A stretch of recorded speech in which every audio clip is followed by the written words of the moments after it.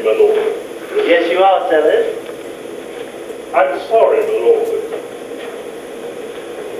Now, you've made me forget what 143 half crowns are.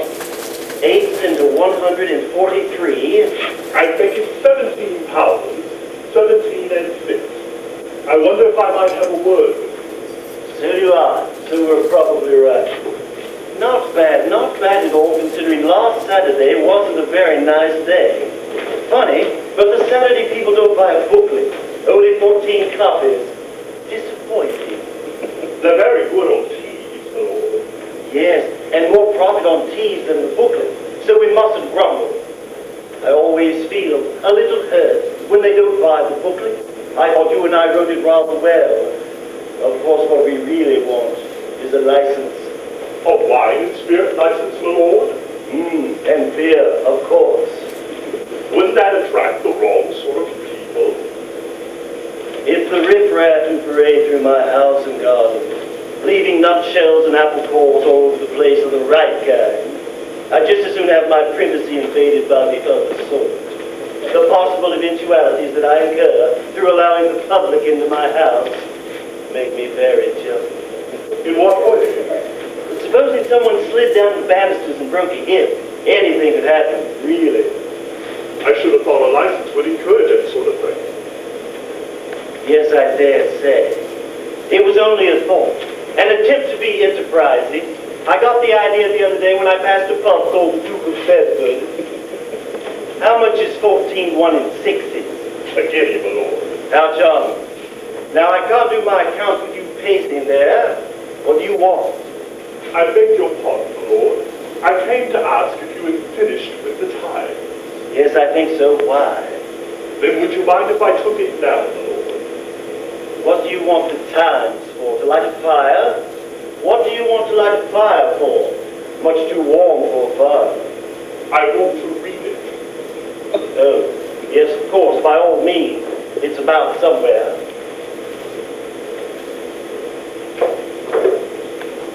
Doesn't it strike you a little odd that your butler should want to borrow the Times in the middle of Friday afternoon when his day off is on Thursday, I mean? I hadn't really thought about it. Yes, I suppose it does. What's the matter? You bored? To death, my lord. Why aren't you working? I haven't any work to do. How's that?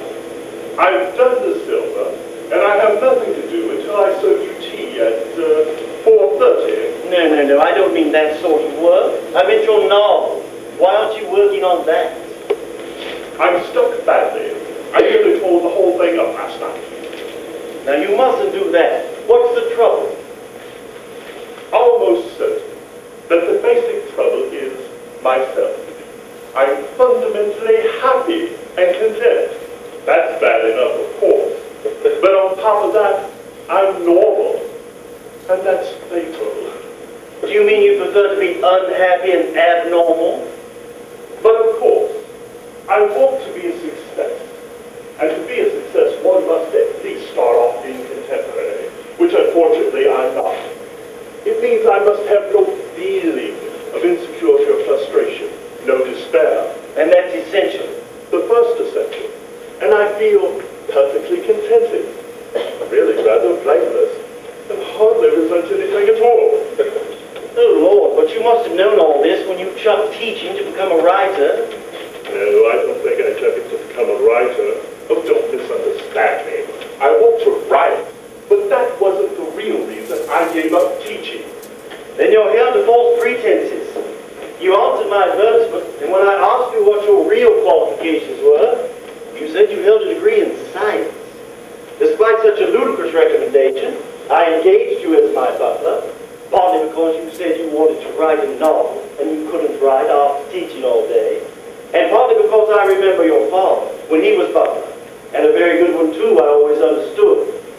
Luckily, it's turned out very well. I'd like to know what your reason was if it wasn't to write. Were you sick of teaching? No.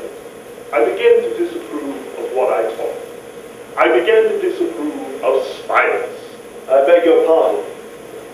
I maintain that the scientific progress has gone too far too quickly, As Bertrand Russell said, science has outstripped wisdom.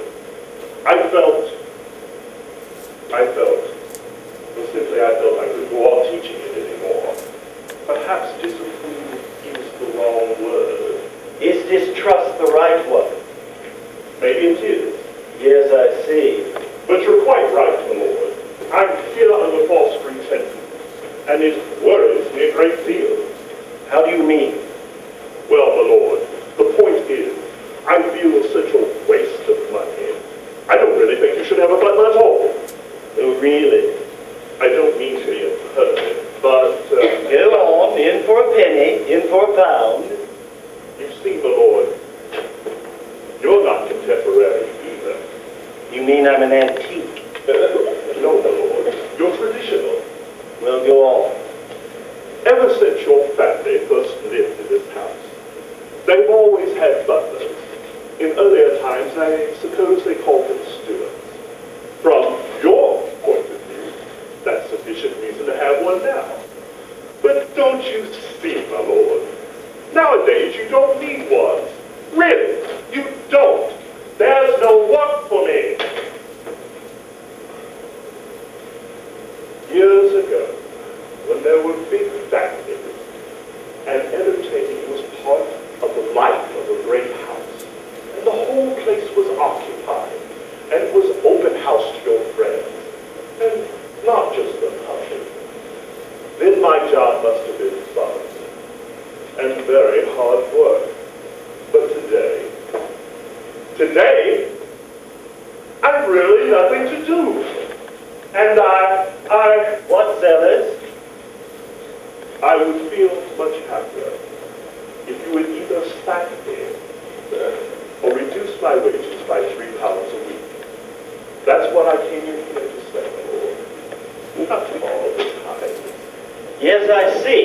What you're saying, in effect, is that I'm out of date, old-fashioned, and clinging to a way of life that's had dry rot in it since 1938.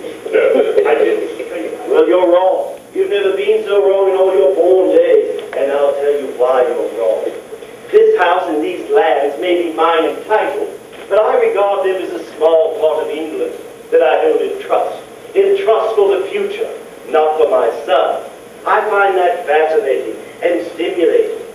There are treasures and beauty and history in this house, and I'm preserving them in the most modern, streamlined, commercial way that it's possible to do. The farm pays, the market garden pays, the hens pay, and her ladyship's mushrooms pay. Yes, I see all that. And the reason I implore you is because I know jolly well that the 2 and 6 penny public are far more thrilled to catch a glimpse of a real live butler than they are by the Velasquez at the top of the staircase. In spite of what you may think to the contrary, I am in fact extremely contemporary, highly efficient, and very businesslike. And to prove it to you, I'll accept your offer and reduce your wages by £3 a week as from next Monday. And now I suggest you go teach your grandmother to suck eggs. Oh, he can't. I need Sellars to do something for me first. Sellars, would you do the mushroom run for me? They're all packed as long as you have them stitched by 6:30. Certainly, my lady. Oh, and the van needs petrol, so watch out. Get 5 gallons of pickles on my account, remember? It's getting nearly into the market. I want to hot it up a bit. Very good, my lady. Sellars, how many half-crowns and £3? About a busload, my lord. You know, I like him more and more. He's that rare beast, a man who obeys the dictates of his conscience.